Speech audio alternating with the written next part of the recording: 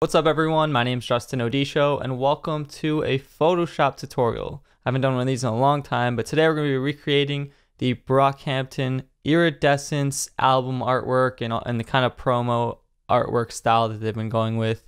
If you know what iridescence means, it's that reflective, like color changing look that you get when you look at like a soap bubble, or if you ever see an oil spill on the ground, it looks kind of rainbowy but transparent at the same time. It's actually super simple and fun effect to do in Photoshop using the gradient map tool. So if you're ready to get iridescence, leave a like on this video, subscribe to the channel, and let's jump into Photoshop.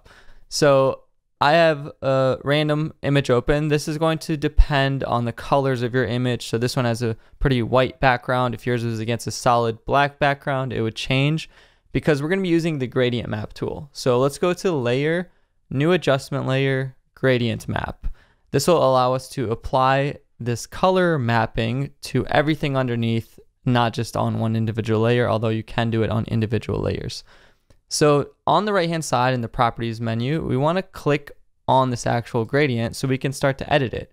Now in Photoshop, there's a bunch of presets and templates.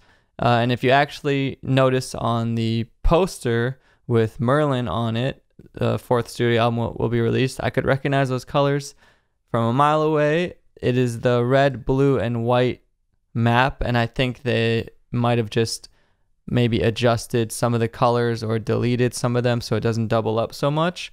But you can see what's going on is it just maps like dark to light in this order. But the cool part is you can click on any one of these color swatches, you can move it around, you can adjust the feathering of it or how close one reaches the edge, and you can also delete points. So if you want to delete certain points and adjust the gradient to your liking, like so, you can move it around and slowly adjust the color.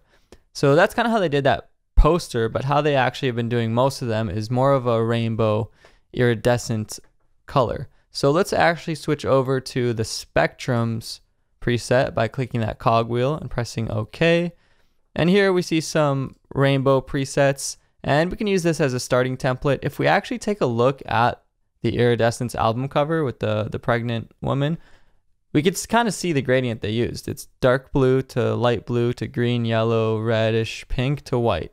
So I can actually use some of these colors that are already here. So let's just move the dark blue to be first, then that like lighter blue color, and then green, and then yellow, and then red, and then pink. But let's add a new swatch by clicking and make it white.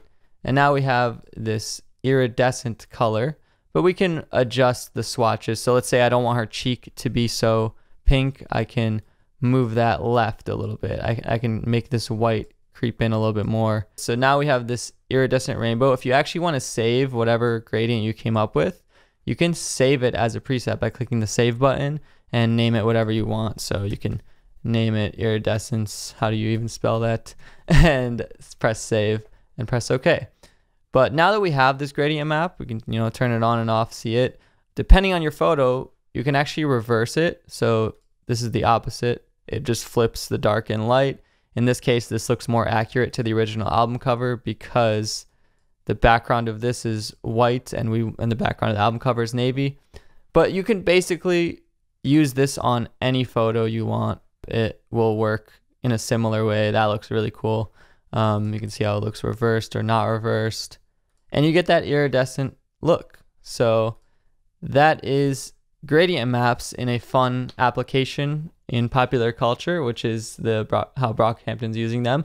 If you guys enjoyed this video, definitely leave a like on it below. Experiment with the gradient map tool. It's one of the funnest, most fundamental tools available in Photoshop. Subscribe to the channel. If you want to see more Photoshop tutorials, I actually have like 200 of them on my channel. They're a little bit older, but still good.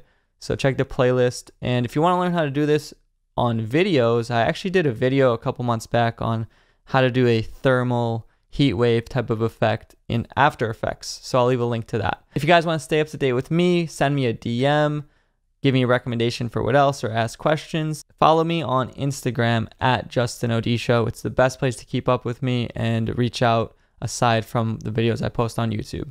So thank you so much for watching, and I'll see you in the next video.